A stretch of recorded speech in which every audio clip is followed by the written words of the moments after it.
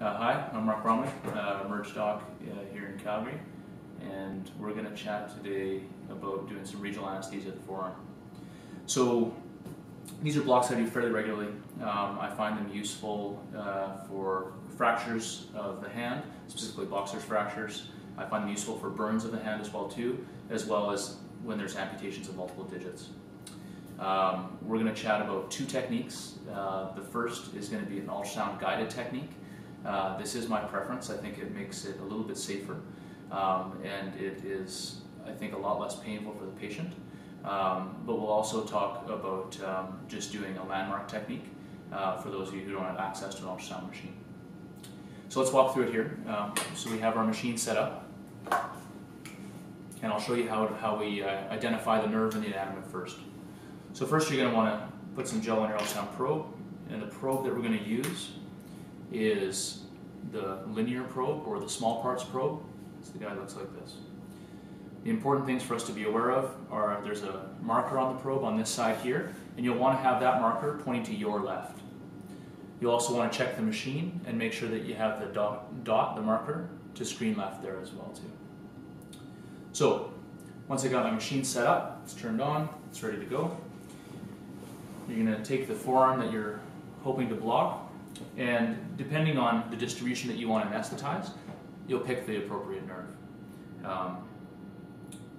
Let's start with the radial nerve today. So my first step would be to palpate the radial artery. Once I've identified the radial artery, put the probe on, and then with the probe I'm just going to take a look, and I'm going to identify the radial artery on my screen.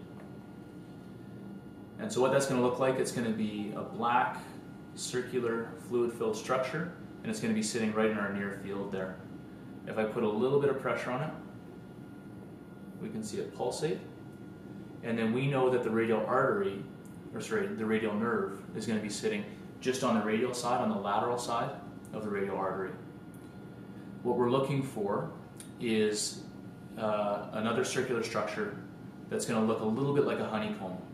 It can be a little bit tricky to identify right down near the wrist, but as we move towards the middle of the forearm, that structure becomes a little bit more obvious, the nerve gets a little bit bigger. And so we can start to see it there, it's sitting right beside the artery, and I'm just going to continue to move up proximal to the forearm, and usually by the time we get to about the proximal third of the forearm, you've got a little bit of distance between that nerve and the artery. So now we can see, right in the middle of our screen, we can see the radial artery. Again, circular structure, it's black, it's fluid filled. And then just to the radial side of that, to screen left, we can see the radial nerve. So again, it looks a bit like a honeycomb. It has that bright kind of reflective quality to it, a little bit like a honeycomb. Once we've identified the radial nerve, our next step is we're going to slide the probe medially to the middle of the forearm to try and identify the median nerve. And as we do that, if we look down at about a 45-degree angle on the screen, we can see this bright white honeycomb that is the median nerve. The median nerve is slightly bigger, so it shows up quite a bit brighter on the screen. And you can see there, as I move, it becomes more and less obvious. The median nerve, well, all the nerves are quite reflective. So it's really important for us to make sure that the probe is exactly perpendicular so that all that ultrasound energy is coming back to the probe. If we get off of perpendicular just a little bit, then the nerve can almost completely disappear. So if you're not clearly seeing the nerve or you're not sure that what you're seeing is the nerve, just do a little bit of a sweep back and forth and try and get that probe perpendicular. So from there, the last nerve that we're going to identify is going to be the ulnar nerve. And so again, the process for identifying the ulnar nerve is much the same as identifying the radial nerve. So again, we want this probe marker to be sitting to my left, and then we want to confirm again that on the screen the probe marker is to the screen left. I'm going to palpate the ulnar artery. Once I've done that, I'm going to put the probe on and identify the ulnar artery on the screen. So again, circular, it's black, it's fluid filled, and we can see it's pulsing there when I put a little bit of pressure onto it. Now, we're going to be looking on the ulnar side of the ulnar artery. to identify the ulnar nerve. We're looking for the same type of structure, so we expect it to be bright. We expect it to look a bit like a honeycomb, and it should become more obvious as we move proximally up the forearm. And so there, coming onto our screen, we can see it. Bright white honeycomb. And then again, as we get to about the proximal third of the forearm, we'll start to get a little bit of separation there. And then from there, we can do our ultrasound guided nerve block. What we need to perform this technique is essentially the same things you need to perform any nerve block. So you're going to need your syringe, you're going to need the needle. Now you can use whatever needle you choose. I will typically use the 27 long needle. It's relatively small, and so it's not very painful for the patient. There are also echogenic needles that you can get that show up a little bit better on ultrasound, but those aren't critical. You'll need something to clean the site, and then you'll need to use whatever you want to block. So today I just have some lidocaine, 1%, but you can use 2%, you can use with epi, or if you need a longer block, which most often we will, because these are typically done for painful conditions, something like bupivacaine. This is a procedure that can be done either sterile or clean. It does not need to be a sterile procedure, and most of the time we do this just with clean technique. It's also reasonable, if you choose, to do some sort of a hybrid between the two. Using the ultrasound probe, I think it's very reasonable to try and keep that as sterile as we can. So for that, we have a few different options. There's some hot towels just to keep underneath the patient and to sterilize the site. And then from there, we have three options. This is the standard industry product that if you have available, it works really, really well. It's just a transducer cover that I'll show you how we can put on. And it comes with it some sterile ultrasound gel to make life easy. If you don't have this, and depending on which site I'm working at, I don't always have it available to me here in the city either. Another option is you can just use a sterile glove. So typically I'll use a bigger glove, something like an 8, an 8.5, and then just sheath the probe inside this sterile glove, and then that'll act as a sterile cover.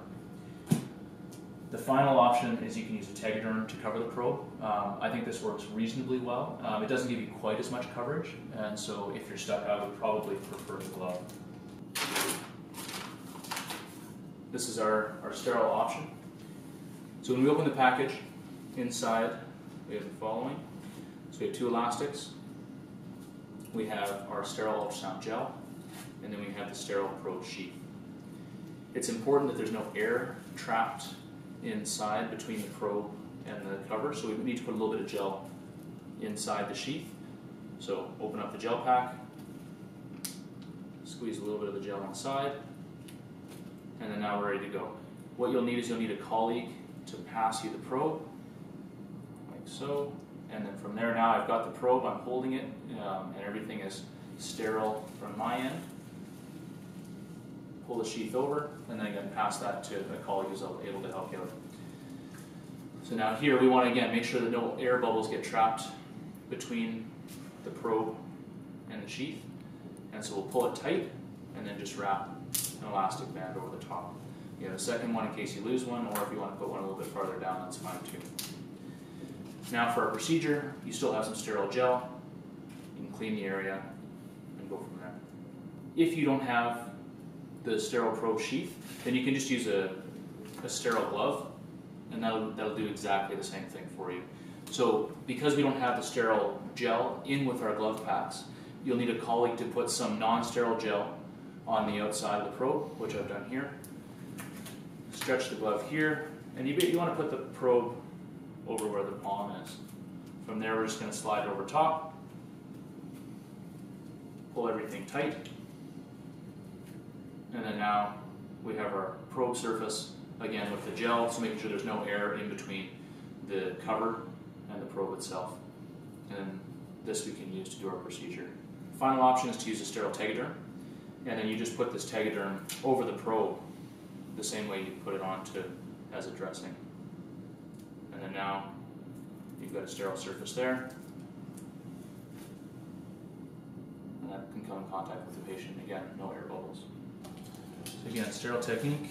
So we're going to clean the area, and then We'll go over it at least 3 times using chlorhexidine or betadine. And often the solution that I use for cleaning gives me enough of a window that I don't actually need to use any ultrasound gel. I have the sterile ultrasound gel here if I need it, but often you can get a good enough picture that you can see everything you need to see. So now that everything's cleaned up, we'll go back to that same process. So I'm going to palpate the radial artery. Once I've identified the radial artery, I'm going to find it on my screen. Once I found it on my screen, I slide up approximately until it's a little bit bigger. And that radial artery is just a little bit more obvious, and it moves a little bit away from the radial nerve. There we go. Beautiful. So now that we found the nerve, we found the artery, we know where we want to anesthetize, we know what we want to avoid. I'm going to be putting my needle in right in beside the probe. A little bit of a poke here. Sorry, sir. And then as I advance the needle, we'll start to see it coming in on the screen left there. You can see it's moving down towards the nerve. Just going to inject a little bit of a bleb there.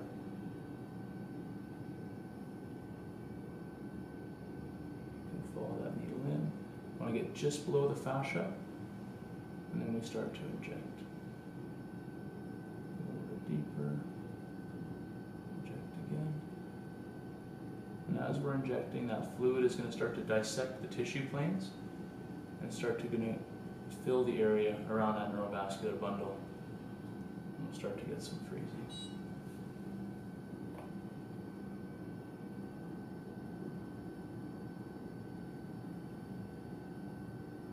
So if you lose your needle, just come back and move the probe, leave the needle where it is.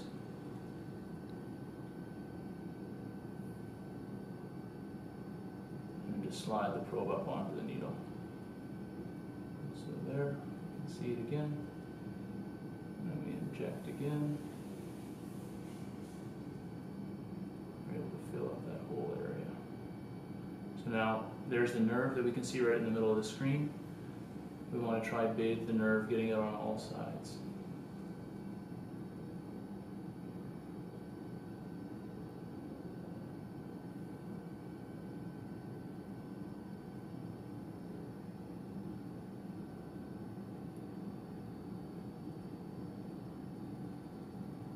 There we go. So now the needle can come out, and then usually the anesthetic effect will start to kick in about 5, maybe 10 minutes. Now we're going to talk about the traditional technique, or the landmark technique, to do the median, radial, and ulnar nerve blocks. Starting with the median nerve, we know the median nerve is going to run in between the palmaris longus tendon and the flexor carpi radialis. So we have them drawn out here, but your patients probably won't be quite as well marked before you start the procedure. So if you get them to just flex the wrist a little bit, and if you want to provide a little bit of resistance too, you can bring out those tendons, and that makes it quite obvious. The flexor carpi radialis is going to be just to the radial side, and the palmaris longus is going to run right up the middle. There are a subset of patients who don't have the palmaris longus. If they don't have that, then just go over about 1 centimeter towards the midline. So to landmark the median nerve, we're just going to go in between the palmaris longus and the flexor carpi radialis. So you want to go just to the radial side of the palmaris longus. The median nerve is very superficial. It's about 1 centimeter deep, and so you just need to go just a little ways into the skin. If you get them to flex, you're going to choose your location by going in at about the second flexor crease there. So second flexor crease in between the palmaris longus and the flexor carpi radialis. You go in, you can go direct or to go at a 45-degree angle just beneath the surface, and then inject about 5 cc's of freezing. That'll give you a good result. From there, we can talk about the flexor or about the radial nerve block. So from there, what we're going to do is we're going to palpate the radial artery, which for most folks is fairly straightforward. Again, we're going to identify the second flexor crease, which is where we're going to go in, and we're going to go just radial to the radial artery. So from there, we basically will inject about 2 to 3 cc's, and that will get the predominant branch of the radial nerve. But we're also going to need to fan dorsally to capture the dorsal cutaneous branch of the radial nerve. So to do that, you can either do it in the same sequence where you've identified the artery, we know we're to the radial side, to the lateral side of that, we've injected, we come out a little bit, turn our needle, and then fan out radially, and then from there we're essentially going to do a field block. And so that field block is going to come around dorsally, and you want to come all the way to midline, and then just injecting as you come back, making sure you get a good dense block of the dorsal cutaneous nerve branch of the radial nerve. So the final block at the wrist is the block of the ulnar nerve. So to find the ulnar nerve, we know that it's going to be running on the ulnar side of the ulnar artery. So again, we'll palpate that ulnar artery, and then we want to identify the flexor carpi ulnaris. So again, if we get the patient to ulnarly deviate and then flex a little bit, and we can provide a little bit of resistance if it's not obvious. And then sometimes you can see this, but more often you need to actually palpate it. So if you feel in underneath, you can feel that flexor carpi ulnaris, and then that's where we're going to want to go for our block. We want to go in towards the artery, but we don't want to go so deep that we're getting into the artery itself. So we've identified the flexor carpi ulnaris, which we've drawn for you guys here. We're going to go just to the outside of that, on the ulnar side of that. We're going to come in underneath it, advance about 1 centimeter, withdraw back to make sure that we're not sitting in the vessel. Once we're happy that we're clear, we'll inject about 2 cc's there, and then inject as we bring back. Once we get to the skin surface, again, we need to do a field block to capture the dorsal branches of the ulnar nerve. And so to do that, we're going to turn our needle, and then we're going to advance all the way to midline to complete that dorsal field block. So with that, with those 3, you'd have a very dense block of anything coming into the hand. The final regional anesthesia or nerve block that we're going to talk about today is the ring block, and this is probably the most common block that we'll do. There's two approaches that we'll talk about. The first is the traditional dorsal 2-poke approach, which we're all familiar with from our medical school training. And so with that, basically we'll come in on the dorsal side. There's a few things we can do to minimize the pain of this procedure. Number one, if we use a small needle, so a 27 gauge is ideal.